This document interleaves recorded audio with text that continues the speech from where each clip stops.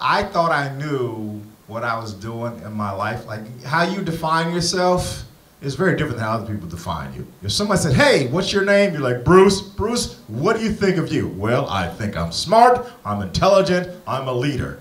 And you go, hey, Bruce's friend, what do you think of Bruce? Bruce is a fucking numbskull. It's two different things how people perceive you. I thought I knew what I was talking about. This is what I thought. Man, I've been doing comedy a long time. I know who I am. I know exactly what I'm doing. And I was walking down the street in Milwaukee. His brother goes, hey, oh, shit, man, you the comedian, right? I was like, yeah, man. All right, that's me. That's me. He goes, yeah, you the real philosophical nigga with the fucked up eyes. That's you, right? And that's very far from how I describe myself.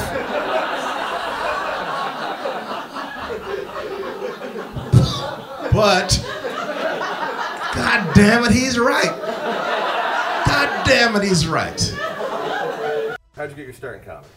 Went up on a dare. I was playing a little basketball in Seattle, and then I was a quiet teammate.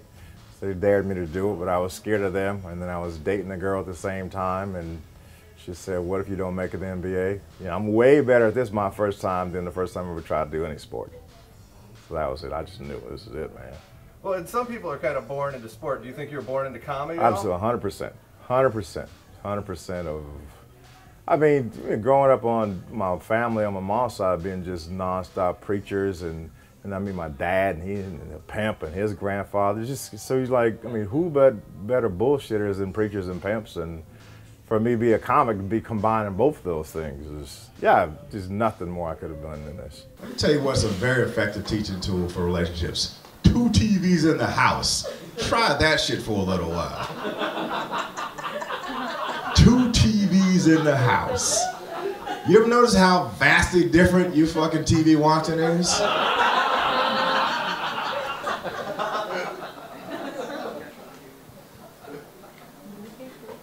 My wife likes to watch something that makes her cry on purpose. I haven't had a good cry since Wednesday, so why don't we watch this cancer baby documentary? Oh God, this is so sad. Well, change the channel, watch a cartoon. No, don't touch it, I need to see it. Oh man, it took a long time in terms of me feeling like I was going to be ready for it, because I wanted that Marvin Gaye, like Marvin Gaye when he went and did What's Going On. Mm-hmm. He got in so much trouble from the record label because he was over by months and months. He said, I just know it's not ready. So he went and locked himself in the Poconos, and they wanted him to do the same old Tammy Terrell pop music stuff. And so I thought, well, if I'm gonna do an album, you know, I want it to be something special. And so I went through the eye surgeries that I did, and I found that piece of material, which took about 20 minutes of material, and I thought, okay, now this is what I'm gonna wrap the album around.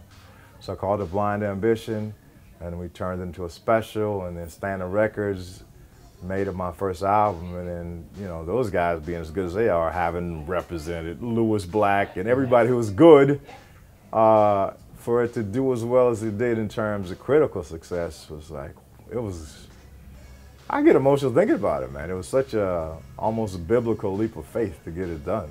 Oh, listen, I gotta tell you what happened. So one time, I was about to have surgery on this, the only good eye that I have, and a New York surgeon said, we can try the procedure and it might work, but it probably won't.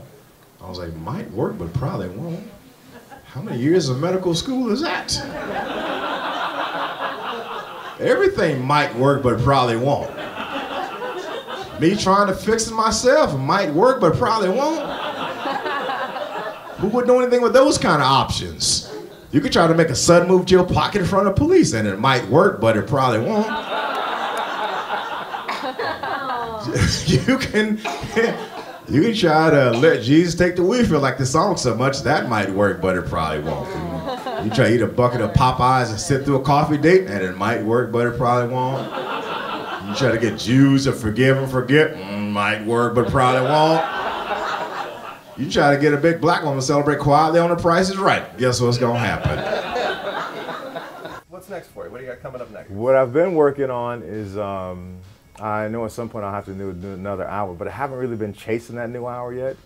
I've been really working on a television show, which we have in development, called Lenox 2020, that I wrote on my phone. You know, like holding the phone to my eye like this is how I write. No glasses like this, and I wrote a whole script like this because I knew that I have to change something because I got so much success from Blind Ambition. I was going the road constantly, 250, 260 days a year, and I thought, well, this is going to kill me, and I have to get to another level. So I wrote this show based upon my life and my experiences and my day-to-day. It's something that I've always dreamt of doing, but I'm finally in a place where, you know, it's me. It's it's who I am. Can I tell you a story? This is exactly what happened. This is a true story. I came, so after one show, I go to my hotel, and then I order a little late night panini sandwich. And the dude knocks on the door. I don't have my glasses on, but I got $20 in my pocket. As I open the door, 20 bucks squirts out of my hand. And then he goes, hey, that's $13.50. I go, okay, listen, dude, I apologize, but my eyes are bad. I'm pretty sure there's a $20 bill on the floor in here somewhere. You want to just come in here, just bend over and grab that 20 for me? And he just started running. I mean, he took off like he had fallen for that before. You know what I mean? Like,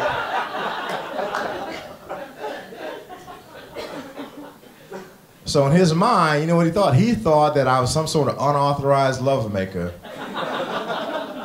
And that was my go-to move. Like, that's how I get them. Is like checking hotels, and I pretend to be blind, and I call random sandwich delivery, man. And just be like, oh shit, is somebody in this room? Because I can't see very well. I don't see nothing. I think I smell chicken pie. Oh! I got you, Panini man. I got you. You thought I couldn't see, but I saw you the whole time. This is all part of my gimmick.